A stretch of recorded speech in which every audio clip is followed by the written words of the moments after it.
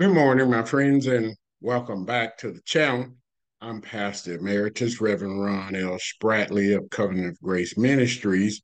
We've been in our Eschatology series, The Doctrine of Last Things. We've been talking about the second coming of Christ. So let's get straight into today's teaching. We've been talking about the signs of the second coming of Christ. We're going to do a quick recap. Apostasy was sign number one. That is a turning away from the faith and the living God. Deception and appearance of the Antichrist was number two. Betrayal was number three, where we talked about a loss of trust and confidence in relationships. We said this was going to even be within the family. Number four, we've talked about global strife, famine, pestilence, and earthquakes in various places. Number five was a sermon where we talked about lawlessness in the end times and love would wax cold.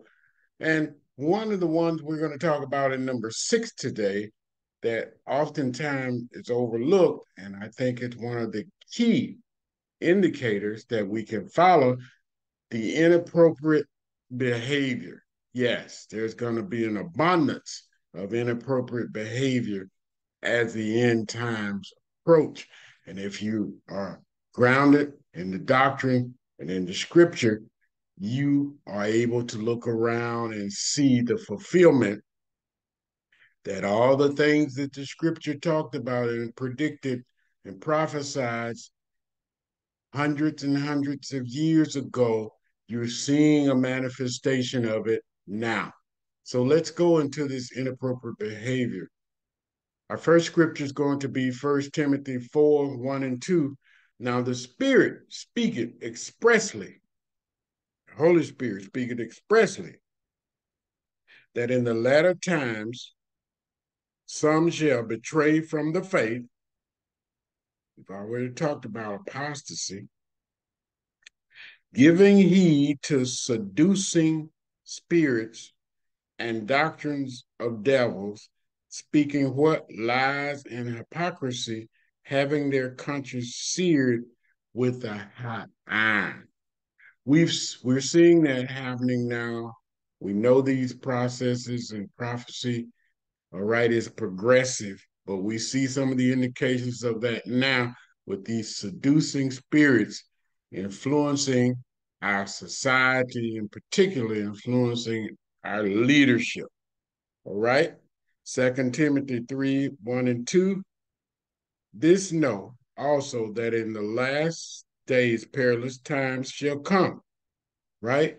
For men shall be lovers of their own selves, all right? Covetous, boasters, proud, blasphemers, disobedient to parents, unthankful, unholy. All right. Let's take a closer look at this.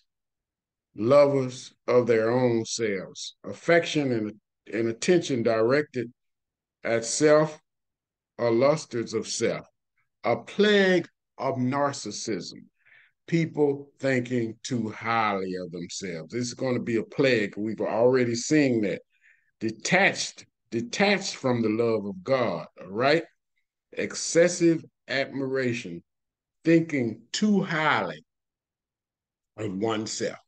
We see this all across our society as I speak today. Covetousness, having or showing a great desire to possess something belonging to someone else. All right. We see all this in the manifestation of crime. All right.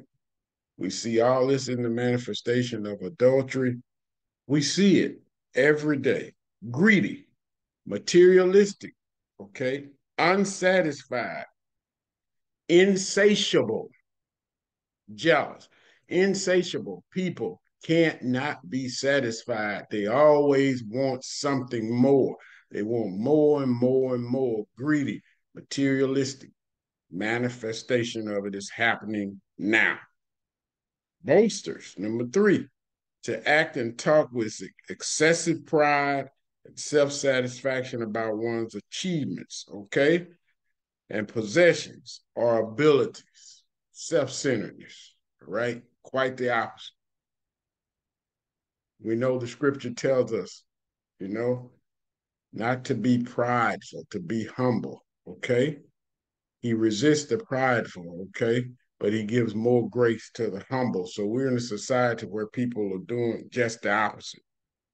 Proud, having or showing high or excessive high opinion of oneself. Arrogant, blasphemers, to speak in a way that shows irreverence or disrespect toward God and the things of God.